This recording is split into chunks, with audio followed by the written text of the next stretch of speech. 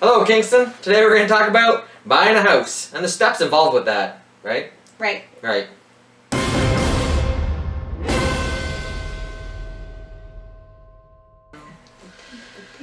Hello everyone, I'm Dan D and this is Amy V. Hi Amy. Hi.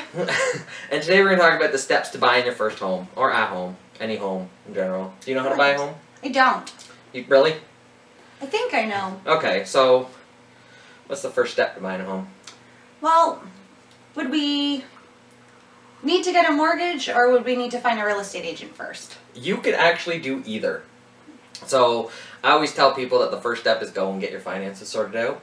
But if you don't have a mortgage broker, then you could talk to a realtor and he could probably set you up and find you somebody to look at that stuff for you.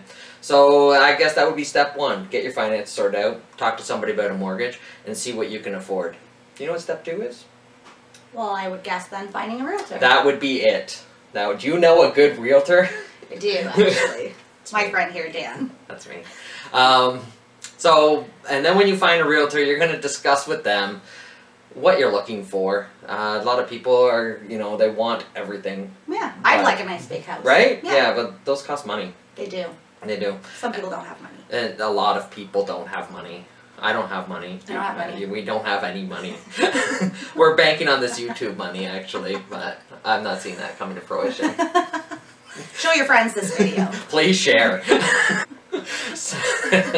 So, yes, you're going to find a realtor, you're going to discuss what you want, what you're looking for, and what you need. Most realtors are going to gauge the type of house you're looking for and something that you can grow into over the next 5 years. Here's a very important point. The first house you buy is not going to be the last house you buy. A lot of people want to buy houses and just kind of stay in that one. But it doesn't work like that. Life changes and your house is going to change with that. So base your plan on around 5 years. Look at what you need over the next 5 years, and then you can always reevaluate from that. So for me, for you, I have myself and my daughter. Okay. 2-bedroom house. All right. I work full time. Mm-hmm. So we found the mortgage broker. Okay. Figured out that I can afford, $210,000 for a home, 2-bedroom home. Mm-hmm. I've got my realtor. Yes, you do. Mr. DaCosta. What next? Next, we go look at some houses in your price range. Cool. We're going to try and build a plan because you need, 2 bedrooms and you work a lot and then you're busy taking care of your daughter. Mm-hmm. So maybe a house that you have to maintain all of it wouldn't be a good idea. Yeah, I agree. I'm not very handy. Maybe like a condo type house, like a condo townhouse. So you have a little bit of a yard that's maintained for you, driveway, but you still have the 3 bedrooms and all the space that you're going to need. I like that. Yeah, and you can get them in around Kingston for around $150,000. Thing is, you got to take into consideration the condo fees that are going to come with that. Right. So there you go. You got your house. You know what you're looking for. You're going to go with your realtor or me. You're going to go with me. Dan. Dan. And then we're going to go and look at some houses. We're going to pick one that works with you, and go through the likes and dislikes and take a look and see what similar houses are selling for. And get you a good price on it, right? Cool. So that's the brand. So which brings us to the next step. The next step in the process. You've got your mortgage, you got your realtor. Now we're going to talk about the process. So you're going to put an offer together. Okay. You're going to negotiate that offer. We're not going to get into a giant amount of detail on all the Your specifics. realtor. Your realtor will do that.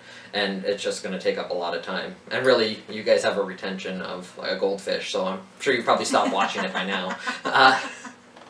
So very nice.